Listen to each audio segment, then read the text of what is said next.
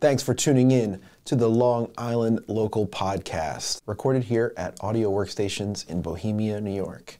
We are interviewing local business owners, entrepreneurs, trying to provide you with the best information on all types of products and services available right here on Long Island. I'm your host, Matt, and let's jump right into the conversation. Welcome, everyone, to the Long Island Local Podcast. I'm your host, Matt, and we are sitting down today with David Gussin of many things. First of all, of the Everything Bagel. Second of all, Let's End All Racism Now, which is abbreviated and acronymized as L.E.A.R.N. Also, 516 ads, 631 ads, and you said 718 ads as well? Yeah, the area codes in New York. Smart, yes. Smart. Of all these things, and I don't know if I got them in chronological order, but they're all good. You did great. Let's go back and before we discuss the second two that we mentioned, let's talk about this Everything Bagel business, because this being a Long Island Local Podcast, bagel business is paramount. So, I had an Everything Bagel this morning. Yesterday, Dylan offered me one for lunch, and I was like, no, I'm just, too many carbs. I'm trying to stay away. And then someone offered me one this morning, and I couldn't resist. It was an egg Everything Bagel, a variation on your theme. A marketing phenomenon. A marketing phenomenon. So tell me about the thought process, the time. Take me back to the Everything Bagel. Great times, actually. Late 79, early 80s. I had worked in the store for years. One of my jobs was cleaning out the oven. And this matters. You did not have this part this morning. No. Cleaning out the oven, because those were the burnt seeds left over during the course of the day of all the baking. Okay. And then, so when we first made, the first Everything Bagels were made with burnt seeds. Whatever you swept out of the oven, swept them in a bin, here, I'm making with these. So you'd only get about 2 dozen bagels, because how many burnt seeds were there, I see. But now, today's Everything Bagel is made with fresh seeds. Was that because you had to prove the concept without wasting? I got to tell you, and I was thinking of this the other day, getting ready for this interview. It's back in those days, coming home from clubs like Speaks and Malibu and hanging out on Long Island as a teenager, clubs that aren't around anymore at all.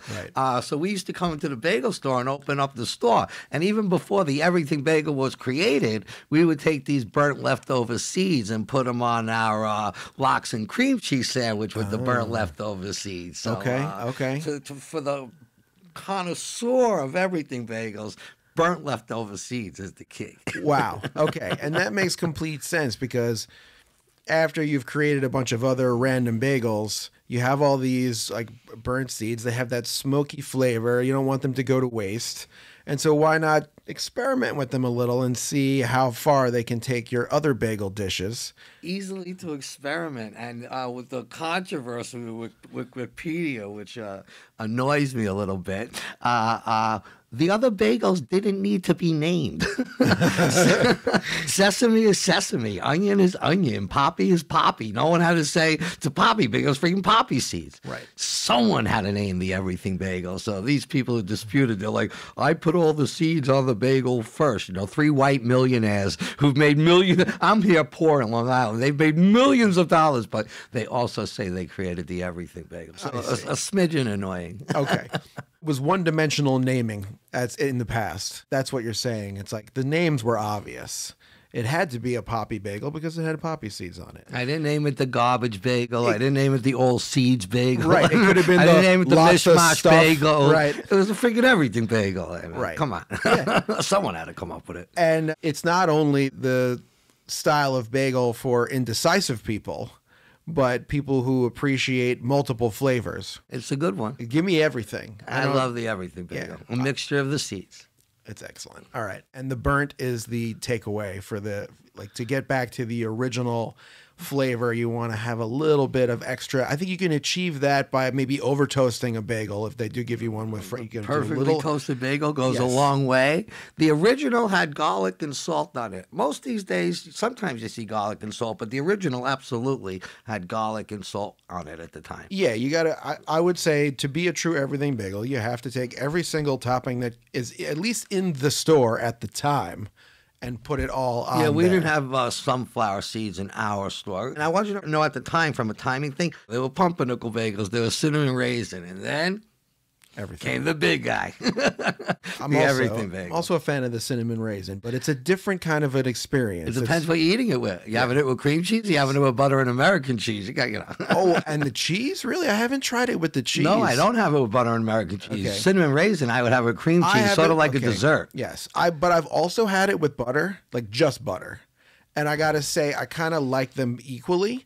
But every time I think of a cinnamon raisin bagel, there's just like this debate in my head about whether to go cream cheese or whether to go Now, butter. question, plain cream cheese or chive cream cheese?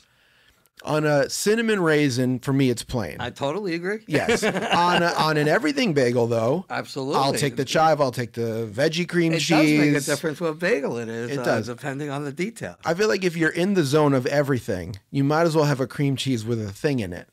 You know what I mean? In the spirit of everythingness. You can't go wrong with the everything. There's now an everything roll. Our friends in Woodbury, Sushi Vogue, have created the everything roll, and I hear for them it's trending. People are coming in and asking for the everything roll. And just so you know, they have like a cream cheese with a lox with everything bagel seeds on it. That's awesome.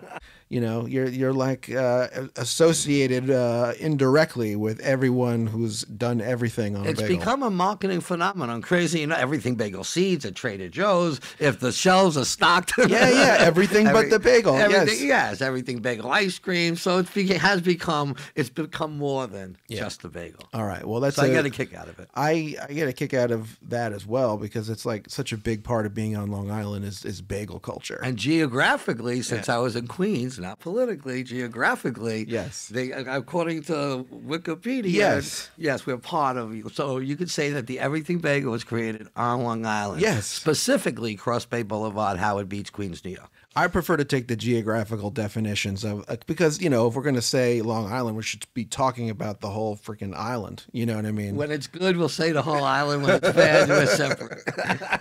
True enough. Fair enough. I think we're guilty of that. All right, so I understand the everything bagel now. I feel better about understanding the history and the inception of it. And I want to understand a bit about the history of L.E.A.R.N. Let's End All Racism Now. So tell me about what year that happened and what the inspiration was for that. That would be more like the late 80s. I think 88, 89. Okay. But I tell you can find it exactly because it was when there was skinheads on the Sally Jesse Raphael show. So they could check when the episode aired. Right. And they had skinheads on it was right around the time where Araldo got hit in the nose by the KKK, got a broken nose and all that time. And anyway, Sally Jesse Raphael had skinheads on. They were saying the meanest things while being interviewed. Audience members were crying. I was like, these people are freaking idiots. L.E.A.R.N. I imagine millions of people who think like I do screaming L.E.A.R.N. at these people on TV, like, what the freak's the matter with you, L.E.A.R.N.? So I imagine millions of people, and I was like, there got to be something anyone could say that if you're really against racism, you should have no problem saying. And I thought for a while, and it hit me, L.E.A.R.N., let's end all racism now. I was like, wow, that's a freaking great message. So then, just playing around, I made it into red, white, and blue. I was taught that this is America, where people from all over the world come to try to make a better life for themselves. And while racism certainly exists, if you think about it, America is really supposed to be the country about ending racism. Yeah.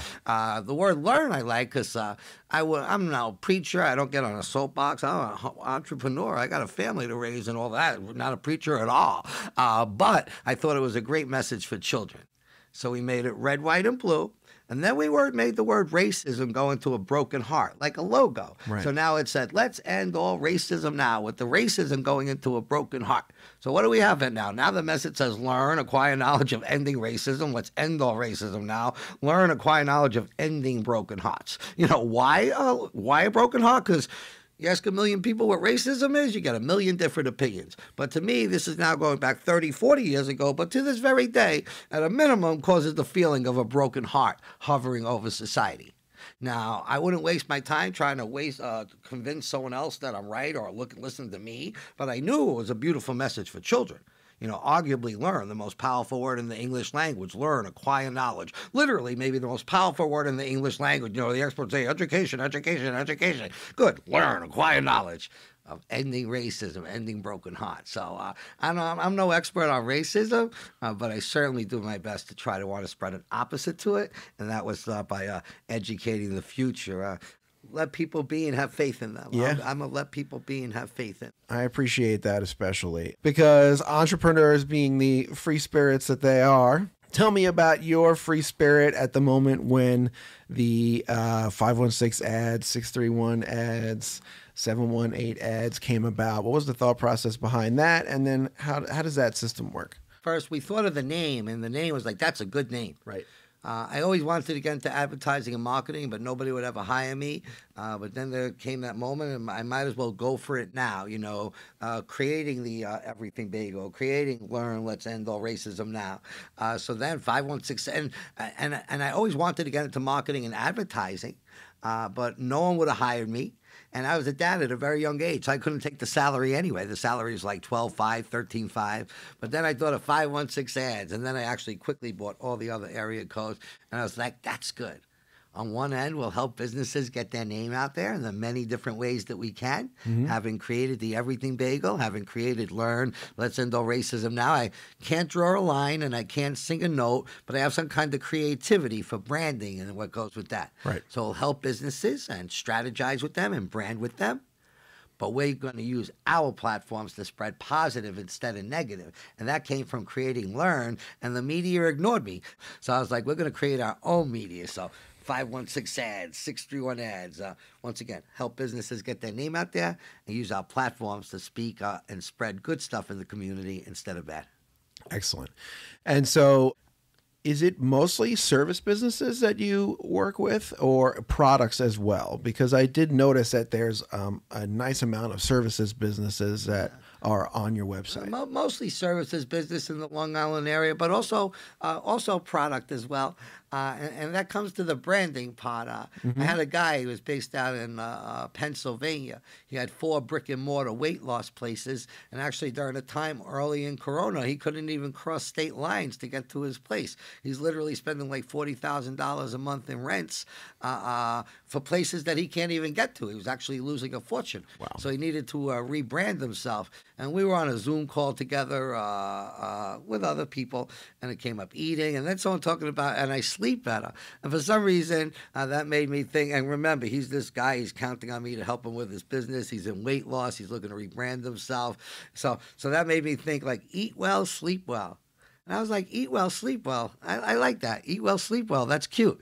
And actually, the .com wasn't available. It was parked. So I said, listen, don't. You don't need to spend the money on the .com. I go get .net. Right. And like .info, if we want to come across info, we could still brand ourselves with it. But the guy actually made a deal with the domain name owner, and he actually bought eatwellsleepwell.com. Okay. So that's a product in this case, so it could be a mixture. So mostly service in Long Island, but when it comes to branding and strategizing, theoretically, we can work with people anywhere. I like the focus on services because, I mean, us as basically a service business, we're not selling physical goods, we're not shipping them. And I feel like if you're advertising online a product, it's a bit easier because you have the whole instant gratification shopper scenario on the other end of, like, for example, if I'm scrolling on my phone and I see an ad for some physical thing that I know if I click buy, it'll be at my door, in a couple of days. It's real easy for me to conceptualize that as a consumer. I click this and it gets shipped to me and then I have it. But when you're advertising or sharing information about a more service-based business, they don't have that instant gratification of, they're going to ship it to me. And so to get across what you do as a service online, I feel like it takes a little bit more skill and thought for how to present that versus here's a picture of the thing that you're going to buy. Click this button and it'll show up at your door. An impulse buy type. Yeah, so we don't have the benefit of the impulse buy in the same way. It's still possible, but it's harder to draw that line in people's head about what they're impulse buying because it's not being like mailed to them and they can't hold it in their hands. They might have to go somewhere and experience something or do something or have someone do something for them. So I appreciate the service business focus. And it needs to be mixed in with other stuff. A term that I like to use for business owners and the mixture of their marketing is a mixture of web and warmth. Okay. On the web, all the different things that you should do. Everything should be pristine. Don't have one period or comma off. All of us, when I'm saying all of us in this case, respect to always the exception to the rule. There's always exceptions to the rule. I get it, and I happen to, but for the sake of having a conversation, don't have a period or a comma off. We need 10,000 things to go right to get a deal. We need one thing to go wrong not to get a deal. Right. Periods off, a comma's off. Oh, look, they don't even have good grammar. What are they going to do wrong with me? Right. So everything should be pristine, but a mixture of web and warmth. Actually, online, when you talk about service industry, so let's say legal, insurance, financial people, and all that goes with that, online would probably be throughout the first 25 years of the internet, probably very disappointing for people in those industries. Mm-hmm. They want to get use out of it, but they really haven't been able to. Because certain things are a better mix. It's cute. It's easy to sell a cute floral arrangement that you could go pick up for $35, then we have the best rates, call us. Right. But certain aspects of the web, so web and warmth. So we'll stick with the web for a second. Hire me on Facebook. Insurance doesn't go.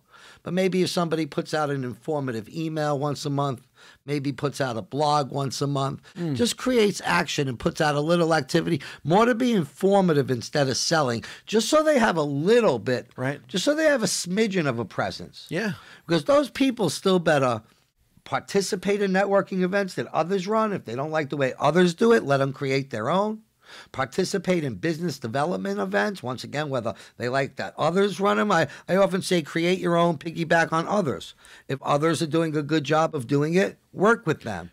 But also create your own. Take a leadership role in these rooms. Certainly for any financial advisor, actually any attorney or any CPA, if they're in a business room and they're facilitating business activity amongst business professionals and they're doing it well, that will only come back to help them in the long run. Sometimes you don't see it right away, but over time, if you do it well, it will benefit them. I want to break down two things that you said that I like. One is the putting out informative content in the form of an email or a blog, and then I would extend that to things like podcasts and even starting a YouTube channel nowadays, because when you are providing a service, one of the most important things I think you can convey is your expertise, right? And presenting how this is an industry that you know very well and that sort of inherently conveys the idea that you can be trusted in this domain, right? If this is an area that you know a lot about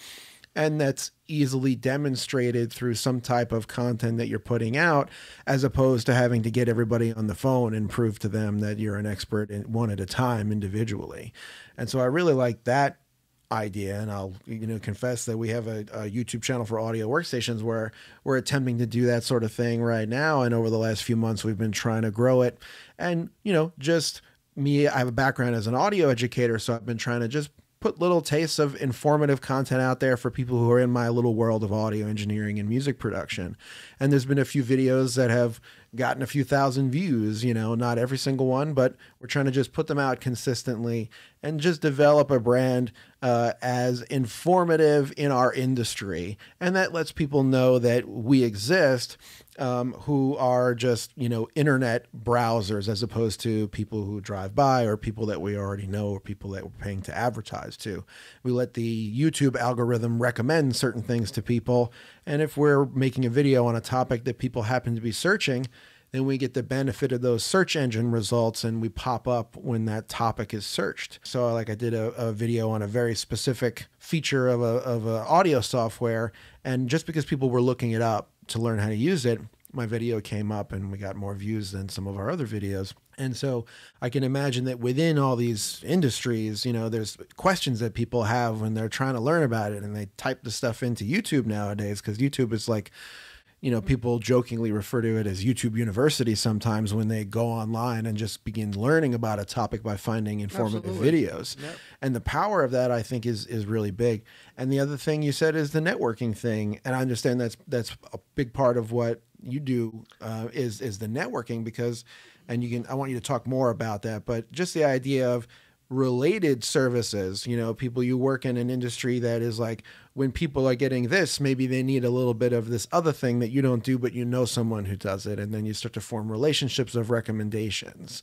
And I think that's a hugely powerful thing because sometimes people come to me about something that's not my expertise, but there's an obvious reason why they're asking me about it because it's related to the thing they're doing with me. A recent guest of yours, you had Debbie Viola on, and she was mentioning how networking has been very beneficial for her. Yeah, and she recommended that I talk to you, and then this is how it happens, right? You meet more people because you met more people, and then that process continues like that old, and they tell their friends, and they tell their friends. And from the business standpoint, I'd like it to be efficient.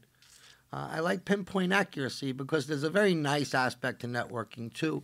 And some people, I don't use the word social because when I think of social, I think of dating, and I'm not running dating events. Right. There are people who do that, and props to them. I know some of them, they're great. That's a whole service industry. Let them have very successful events, but yet at the same time, it's a lighthearted atmosphere. It's certainly a kind atmosphere. So I don't want to say it's a business atmosphere like it's so serious. It's not at all. There's hopefully a good vibe in the room, but it's also not meant to be social. With that said, you do make friends when it's done that way. I like to make it mean something. One of the words I've been using more with networking, because there are people who get tired of networking, like, networking doesn't work for me. But I like to make networking, as I've been doing this now for 15 years in the aspect of running networking on Long Island, I like it to be a synonym for business development. Sure. So I want networking not just to be a word, because networking is a word.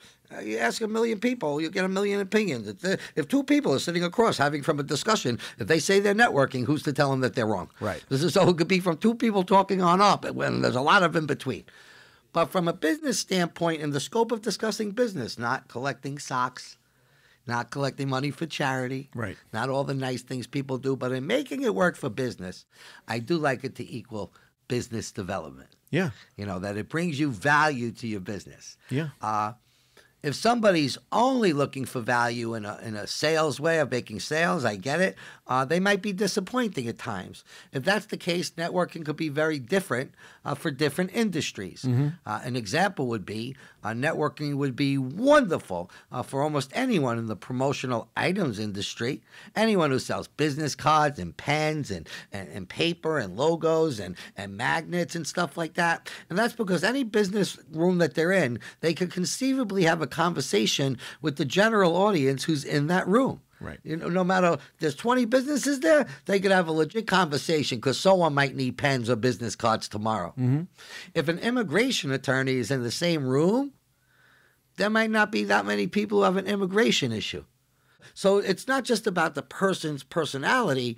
It's very much their industry. A very cute point where the networking took place where a woman was on a Zoom call and everyone in the first 15, 20 minutes had the greatest ideas for her. She was in jewelry and all that goes with that. And you need to do this and you need to do that. And everyone was like, oh, wow, this is so great. I'm so glad I got on this call. And the woman was like, this is great. This has been so informative. But then somebody asked her, what are your price points? Because all the answers she was getting was for like custom jewelry and $35 pieces of jewelry, and she designs jewelry and the perfect gift. Right. But her price points were really wedding rings and engagement rings and more pieces that cost in the thousands of dollars, not $35. And it was so funny because all the great information that was for custom jewelry at $30, $50 price points or whatever they were, like something that you could spend, they didn't make as much sense when it was expensive jewelry. Right. So in this case, she got the same woman, the same industry, but the intricacy of what she was doing would change the way someone approaches it. Okay, I understand. And so let's say I just started a business and I'm interested in 516 ads or 631 ads. I go to 516ads.com. What is the process there like for getting involved, signing up with the website? So what are the features? You can go online and look at it, but the best thing is to contact me. My email is david@516ads.com. And, of course, my number, 516-547-4018. They could contact me. And they could start working with us. And I actually raised our prices for the first time in 14 years. To be a member is now $3.99 for the year. Then we get people who sponsor events of ours. We get people who do boost and enhance campaigns. And while $3.99 isn't a lot, we can break it down into payment plans for those who need it. For many years, our price was $2.99. Did not raise it for 14 years. I never want, if someone doesn't have a nickel's a lot of money. But within the scope of business, $2.99, $3.99 is not a lot of money. Right. I never wanted money to ever be an issue while someone can't deal with us. Well, that's generous of you. So you have the $3.99. That's a yearly membership, essentially. Membership with 516 ads. Okay, and we understand membership businesses around here. We have a whole wholesale membership for freelance audio engineers and music producers. So once new business signs up, essentially they are then invited to networking events. Most networking groups don't tell you about other groups. Right. I say nicely, I don't know why. I do know why. They're afraid if you tell someone about another group, they might join their group instead of yours. It's like sending the Yankees don't tell you about the Mets. Burger King doesn't tell you about McDonald's. But if within me, and my want to build something for the whole community, then with the respect to that, I'm working for the greater good, and that means to give quality information out on all people who are doing good stuff. So one of the things we do differently is not only do we promote our own events, but if there are other organizations doing good work, we let them know about it too. Everybody's different. We're very versatile. There are many people who don't even come to events and support what we do. Right. They've seen us. They work with us. They like us. It's not too much money. They support us. But now, before Corona, we ran 100-plus in-person events a year. And now we're back 2 years later. We're running about 50 or 60 in-person events. We also run online events as well. The word that I use for that in speaking to people within regard to their marketing is hybrid. Guys, use the word hybrid. Take the best of everything in the past, mix it with all the new stuff coming out. There's online marketing and Zoom and podcast and everything. Put it all together and make the best. Every company's different. It's not just about your personality. It's about your industry. So we run over 100 events a year. We send out a weekly email on Sunday morning that reaches over 10,000 business owners with information, not just on our events, but on people who market with us. We have a little area called Quick Hits, and if someone's looking for an electrician, click here. If someone's looking for this, click here. If someone's looking for that, click here. In the beginning, no one came to me for anything because nobody knew me. But over the last 14 or 15 years, I've developed a reputation that someone needs something or has some kind of business problem, I'm a good person to call. So in addition to the networking, you're also sort of a business consultant. A business consultant, and I want to be a resource for everyone who needs it. Help people solve problems. And yes, definitely a business consultant. Yes, the idea of networking as a form of business development. It's not just meeting people. It's developing your business through relationships and resources to help solve problems. Yeah. And the more valuable you can be to your customer, the better. And sometimes knowing other recommendations that you can make to them, to other businesses that might help them is a powerful thing, right? If you recommend to someone in a different industry because you've met them at a business development / networking event, and then that person has a good experience, it further lends credibility to you that you are making good recommendations, not just in your industry, but in other industries. Yeah, sometimes you get a sale, and sometimes you get an account. Right.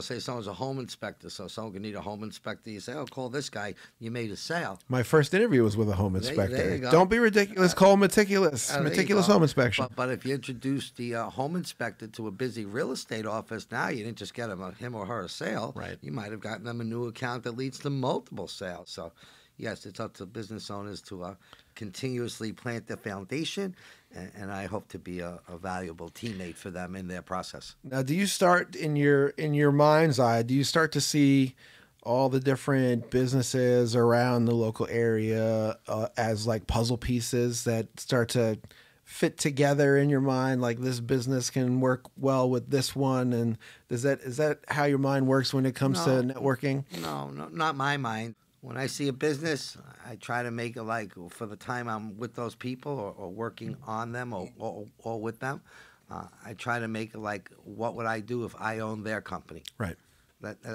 And what are some of the best things that we could do for them, branding-wise, strategy-wise, connection-wise, and everything that goes with that. So you're putting yourself in their shoes.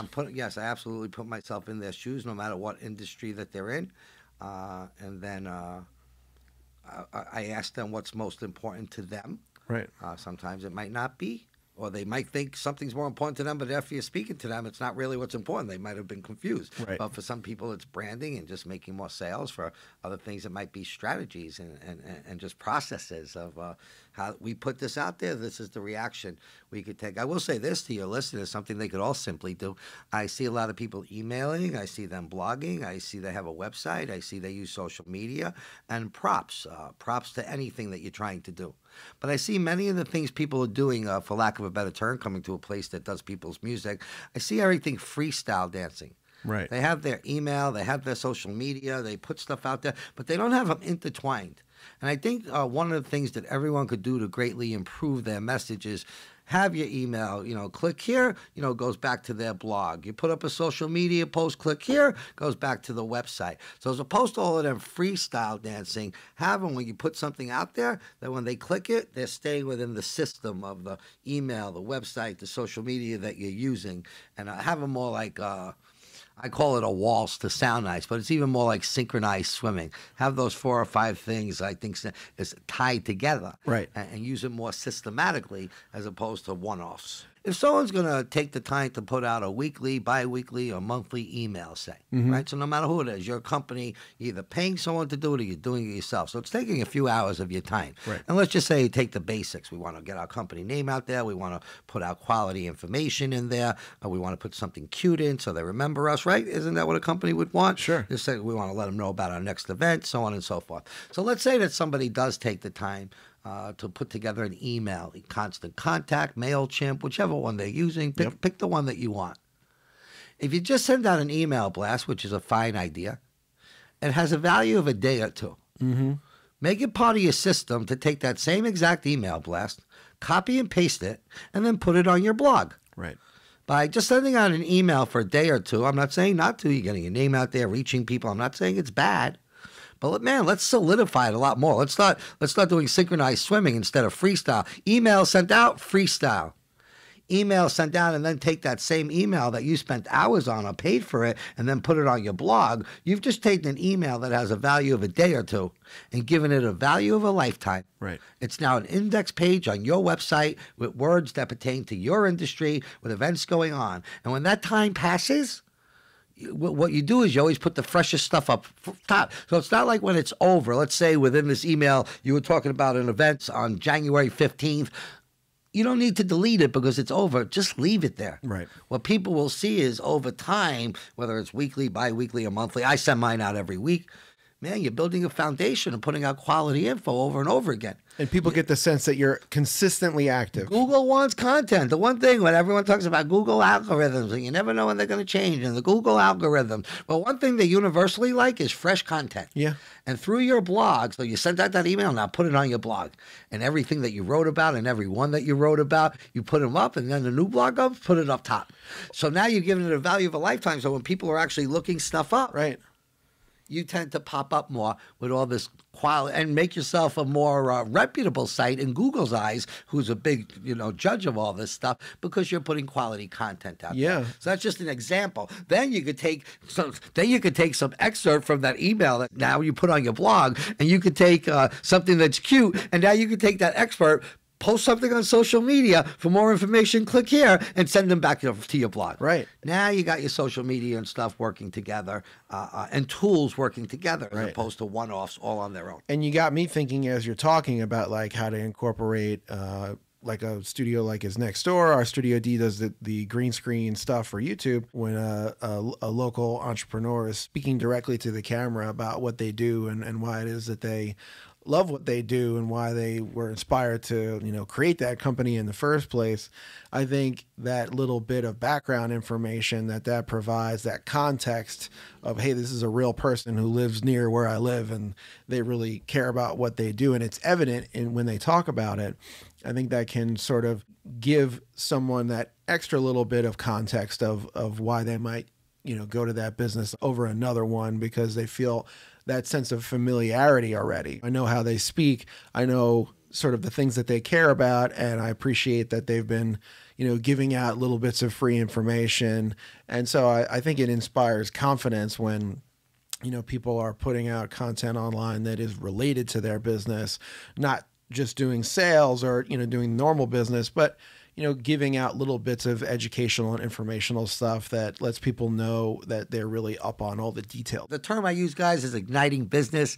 For years, I tell people advertising sucks. The idea of placing an ad and waiting for something to happen has always been a gamble and usually losing one. Right. But igniting business, use multiple tools, mix web with warmth, make yourself easy to remember, get out there and make things happen. The essence of this podcast is about connecting with local businesses. And one of the reasons Debbie Viola, as we spoke about, was a previous interview, recommended you is because I expressed that the whole purpose of us doing this Long Island Local podcast was to get to know the stories of other local businesses that are around us. And especially because the last few years were so weird and difficult, let's see who's still around and wants to, do business development. And so you kind of, I think, represent the essence of that thought because you're so focused on networking and business consulting. And so I see why she recommended you. So well, I thank her and I thank you and I thank your teammate over there. Thanks to Debbie. Thanks to David for joining us today. And thanks to Dylan for being a diligent engineer producer behind the scenes. And again, thank you, David, for coming in. And thanks for our listeners for checking us out. And we will see you on the next episode of the Long Island Local Podcast, recorded here at Audio Workstations. Today's special guest, David Gussin of Everything Bagel, L.E.A.R.N, and 516ads, 631 ads fame. All right. And a little bit of a view to change the world for the better. Please, let's all change the world for the better in any way that we can. And if this podcast can be one little drop in the bucket, I will take it. Amen. All right. Thanks, everyone. See you next time. Thanks, everyone, for tuning in to the Long Island Local Podcast. If you're interested in studio membership programs for music production or content creation, please visit audioworkstationsinc.com. And please check out our guest of today's podcast. We enjoy having on all local entrepreneurs. If you'd like to be considered for a featured interview on our podcast, please contact LongIslandLocalPodcast@gmail.com.